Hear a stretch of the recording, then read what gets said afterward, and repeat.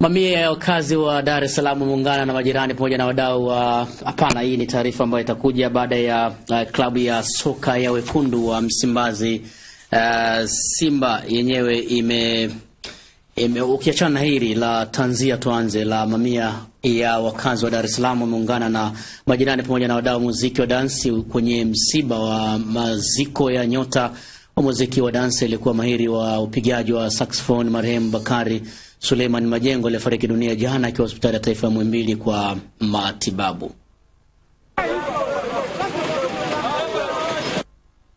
Ni mwili wa marehemu Mzee Suleiman Majengo ukiwa umebebwa kwa ajili ya kuanza safari ya kuelekea kwenye maziko, ikiwa ni siku ya mwisho katika msiba uliofanyika nyumbani kwake Magomeni Mapipa, mtaa wa Korongo.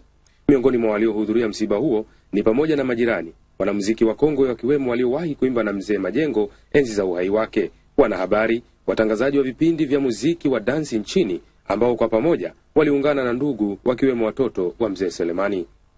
Msibani hapo, Channel 10 imezungumza na watoto wa marehemu Majengo kuhusu msiba huo, ambapo walieleza jinsi alivyosumbuliwa na maradhi ya moyo na figo hadi umauti unamkuta.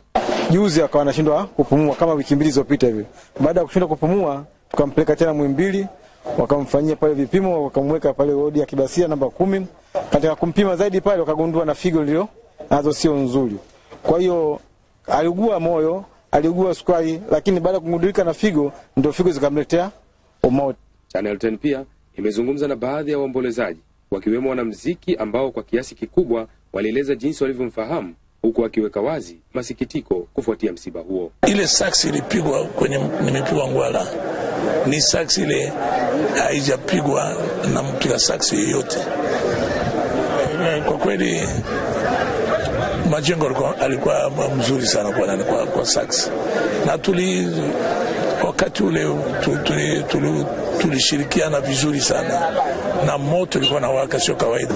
Mara ya mwisho alipokuja rais wa Misri hapa, bendi yetu Njenje tulikaribishwa kupiga pale Ikulu.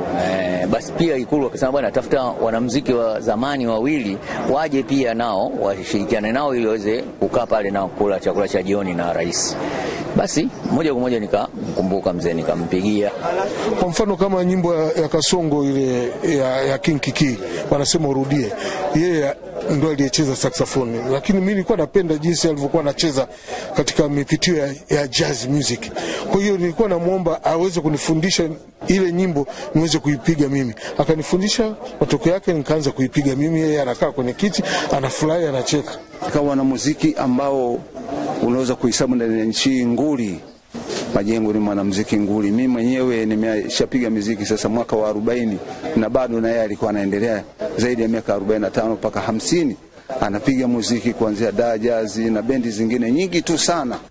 Marehemu Mzee Bakari Majengo alizaliwa mwaka 1943 na alijizolea maarufu kutokana na uwezo mkubwa wa kupiga ala tofauti akitumia saxophone maarufu kama mdomo wa bata, ambapo alitumikia bendi kadhaa za ndani na nje ya Tanzania zikiwemo Ndanda Jazz, Dar es Salaam Jazz Band, Rufiji Jazz, Western Jazz, Nova Success, Double O akiwa na kina Mzee King Kiki, Orchestra Safari Sound, Shikamo Jazz na Makui Duzaire.